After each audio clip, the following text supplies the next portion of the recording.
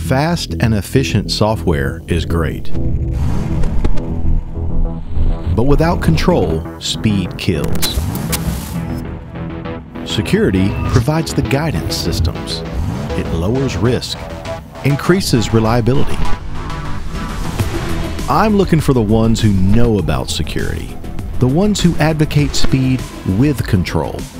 These are the security champions.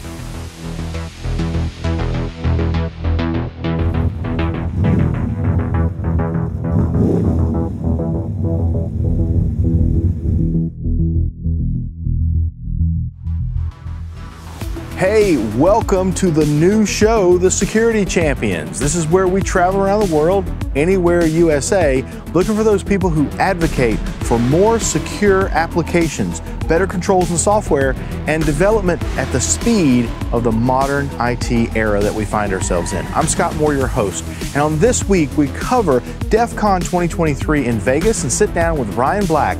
He's going to talk to us about what it takes to build a secure culture inside of large IT organizations, how you build it, how you grow a team. He's got some interesting insights I'm sure you're going to be wanting to see on this episode of The Security Champions. We're in Vegas and we are with Ryan Black. Welcome to the show. Thank you. So Ryan, why don't you tell us a little bit about you and your background and how you got involved in AppSec? Yeah, I'd say I have a non-traditional background in that sense. Certainly growing up and getting into technology, I like to hack things, not maliciously, but just curious, sort of see how things are put together and working through that. Came in as a system administrator, security administrator, on into static code analysis for those tools and teams and other similar workflow, right? And now today, I'm currently a chief information security officer at an insurance software company. Okay. But still remain very technical by design. Awesome. So one of the things that I know that you focus on is how to build a secure SDLC and shifting this whole thing left. And this is something that happens all across the QA and testing world. So we're trying to get everything as early as possible with functional testing, performance testing, and security testing has to be in there as well. How easy is it to actually do that compared to some other? Is it the same? Is it the same thing, or is it totally different because security is special? Yeah, I'd say that's a great question. The way I look at this is that security, or basically software defects are software defects. And in this sense, security testing is a feature or a process of software quality.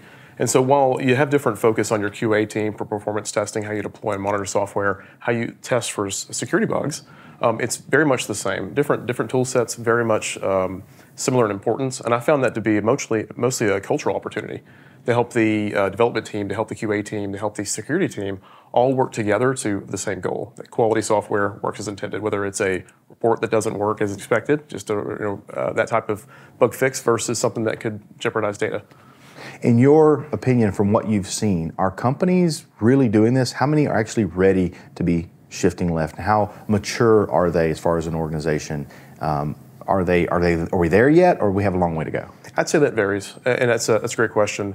When I think of this, I think of it in terms of those things happening in parallel, even fairly effectively. You've got a product security team, traditional AppSec team, running their tools, their tests, pre-release, post-release, those types of activities. And then you've got your traditional QA organization, part of engineering or development, doing similar work. I'd like to merge those together, help enable QA testers to do their important work that has security ramifications or applications as well, right? Similar types of unit testing that could be applied to help prevent security defects. So really merging those things together, having those teams learn from and teach each other and be one team, different focus on what they do on Monday, but work together very closely. And in my current organization, that's actually a big focus for us right now, is marrying those two together so that it's not security bugs being put in JIRA. It's a software defect. The security team will help you groom, work through, and fix. Actually, it's extremely refreshing to hear you talk in terms of this is another defect for software quality. A vulnerability, you can call it that, but it is a software defect at the end of the day. It's a bug, right? And so for you to say, we're hackers, yes, but we're not some special entity that only exists in an ether world, right? We're part of the quality process for functionality, performance, and security. It's all part of the same thing. And you're trying to reach the same goal. So that's great. But there's also this culture aspect of it. So how do you get people on board? I know I have a tough time selling the whole performance thing until they have an outage. And then everybody's my friend, right? But security these days is a must-have. You cannot make the choice. We're okay with getting hacked. We're okay with being on the front of the Wall Street Journal next week. They have to have it. But it's not as simple as walking in there saying, okay, today you're doing this, right? So how do you get people on board and how do you build that culture? Yeah, that's a great question. I think that really starts in different layers, from the boardroom, C-suite, on down through your engineering leadership, product teams, and then just in the trenches, if you will. I'll start at the bottom and go up, actually. So really, for me, that's with different engineers, having a security team that has a development background, developer awareness, empathy is a key word there, know what their Monday or Tuesday looks like, the stressors of getting through a sprint to get product features out, and what it takes to fix things. And what I mean by that is once you have that some credibility and rapport built, you can work together on things. What the litmus test of that success, and has been in my my most recent role, has been, would someone come to me in Slack and say, hey, can you look at this? You know, if they're asking, it's not, they're gonna bring work or say, shame on you, or that's not good. It's, how can you help me solve something? Jump in a Zoom, work together, right?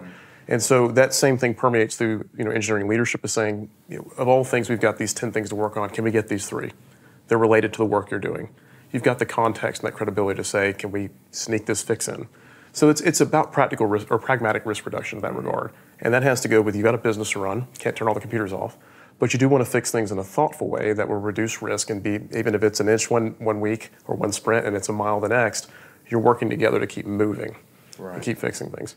So would it be fair to say that instead of somebody going, oh, I got to go to Brian, he's going to get in the way of us getting this thing rolled out, it's going to mess up there, versus, hey, this is my trusted advisor. I don't want to roll this thing out without talking to him. I want him to look at this and make sure this is okay. When you've got that type of relationship, you know you got the right culture. Exactly. And I think one important piece of that gives you a little bit of little goodwill there is if you really need to say, look, this must be fixed. Let me explain it to you. The first response there is, help me understand. We've got these things to do, but I'm hearing you. Well, this is a big deal, right? So help me understand. It's not, oh man, this team or this individual is going to slow my work down. And if you can get to that point where you've got that trust built up, folks sit down, you whiteboard it, or it's a quick Slack conversation, but someone knows how important it is, and it's some trust you have to build. When somebody believes that this person is trying to make sure that I look good when I get out there in front of clients, they're trying to make me look good. They're not trying to make me look bad by isolating, hey, you did this wrong. It's not that but I'd rather know now than have all of my clients. Isn't that true for all software defects, right? Every bit of it. Prevent them, the shift left paradigm, you've got it in your ID with tooling. You've got training of how developers work through those things, different thematic issues, or even just functional, how you'd implement something, onto commit-based scanning and different tools you can do there, pull requests, review, on up to your QA process, which includes your security team as a partner. And then finally, as you elevate something throughout an environment, anything before it's production, right? And so you don't want your clients to see those issues, whether it's a report that doesn't work or a security issue. Let me make a parallel between performance testing. There are things that we can shift left very easily, automate, and that early feedback is priceless, really. And so if we can engineer performance into something so early that the back end piece of it, right before you roll production, almost does become a check mark in a good way. Like, we've done so much here, but there are things that you cannot shift left and forward. So you still have to look at the bigger picture. You still have to look at an integrated test. Does that match what you deal with in security? You can't put everything over here, because if you just shift everything left, the ship kind of topples over this way and you don't have these checks over here. What are the things that people may miss if they just try to put everything over on the left hand? Yeah, I think that's a good point. I mean, you've got certain things like the lack of data sanitization or some of the practices there, right, that you want to catch in your tooling. You want to educate the developers avoiding that, but things like business logic flaws, unintended functionality, you can say, those things are more apt to be caught around the actual user acceptance testing or similar, and you want more time for that. Right. So what you can bifurcate and shift left and work on that through tooling process and the prevention of issues in the first place, you have more time to focus on the sand, the polish, and preventing issues that are more nuanced.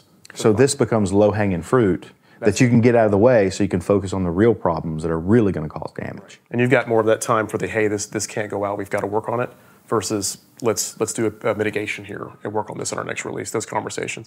And I think the main pressure that can happen between ProdSec teams, product development, et cetera, is that everyone's really busy. I mentioned that empathy earlier. It's very important to say, I know what you're dealing with, how many things you've got in this sprint. Let's see what we can work in there. Okay, so far, most of what we talked about is, I think, easily applied, or more of an easy play for private companies and smaller companies, people who have started off as a DevOps culture and those type of companies. But let's talk about the the bigger companies, the Fortune 500s, the highly regulated companies in financial, healthcare, governments, where there is a need for a lot more rigor in this testing. And how do we determine if these agencies are resilient enough to build out this and be ready overall to apply that rigor to security practices? Yeah, great question. I think there's a couple layers to that. There is more of the control says this, you must use these encryption algorithms or not, or things that have to do with the system boundary. And I'm referring more to, say, FedRAMP or StateRAMP, et cetera, a government cloud service offering where I've got some experience in. But there's other pieces to it too. There's the depth of bench for your team, whether it requires cleared persons, and having the organization accustomed to a less amount of discretion. So say remediation timelines and so forth. You've got a responsibility, those agencies, a contractual obligation in many cases, to remediate things in a certain time frame and be able to report upon certain issues. Also things like continuous monitoring that involve the whole spate of things, including those typical SOC responsibilities and so forth. So I think it's just that the rigor, as you said, that imposed rigor and saying we have to rise and make sure we're doing things right here. It's an obligation. But being ready and being resilient for that, it brings up a question about the people doing this have to have the right skill sets to do it. And every day I'm hearing we don't have enough cybersecurity experts out there, and there's this there's this need. So how do we fix that? How do we get people ramped up on this so that they can do this? Yeah, I think one important thing is, even in your own organization, to take the time to cross-train, to bring people in, because it is one thing, I mentioned the control mapping and some of that, but there's a bit of subjectivity there. What's the intent of the control, and how do you apply that to your environment? So bringing in different colleagues from your team to help them level up and learn how, say, the federal PMO, for example, may interpret that and what they're referring to. Anything that may be more black and white or very clear, onto more nuanced of what they mean by the control, to make sure you're doing the right thing, first of all, but that you meet the important requirements before you're assessed. Or as an ongoing obligation, right? So I think that would be from your own teams. That would be from continuous education externally. So as security practitioners and professionals or IT professionals, visiting those webinars, reading about the different releases from the agencies that are supporting this, so you can understand what they're after and make sure you're meeting the requirements they're setting forth.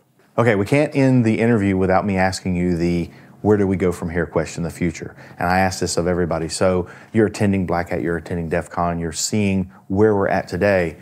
Where do you think we are in 2 to 3 years from now? Give us a 36-month window into where things are going. Yeah, I know where I'd like to be. And in that sense, it's the earlier conversation we were having about having those teams work very closely together. However many tools we have are created, there's all sorts of great technology to help us do our jobs.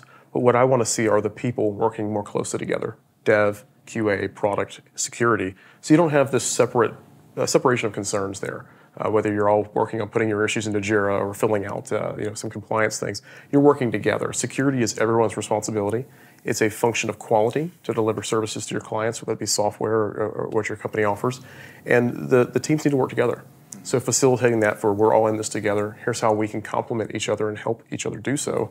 And then use the great tooling we have effectively. Bring them into your vulnerability management tooling. Bring them into your processes, and you to theirs. So emphasize better process first, yeah. Then you have the tool. It doesn't matter because the tools are going to change. The technology is going to change. The tactics are going to change. And maybe we focus on how to adapt faster to all of this change that's happening. If we can adapt, we can keep up with it. So we can keep up with the bad guys, and the good guys are keeping them away. Better.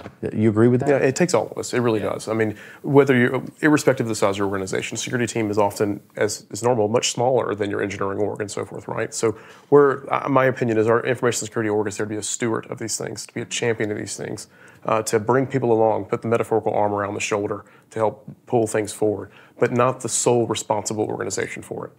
So yeah, to your point, it's getting everyone together to influence process, to influence collaboration, and the tools will just help us continue to grow and be efficient in doing so. Well, this has been a great discussion, and we really appreciate you being on the show today. Well, that's today's show. Quality software includes functional, performance, and security testing. And security gives us that risk level tolerance, that comfort zone of rolling out to production. And that's what we need today. And we need to find those people who want to emphasize the sec in DevSecOps, the security aspect of it. And that's why we have this never-ending quest to find those security champions. We'll see you next time. I'm Scott Moore. Bye-bye.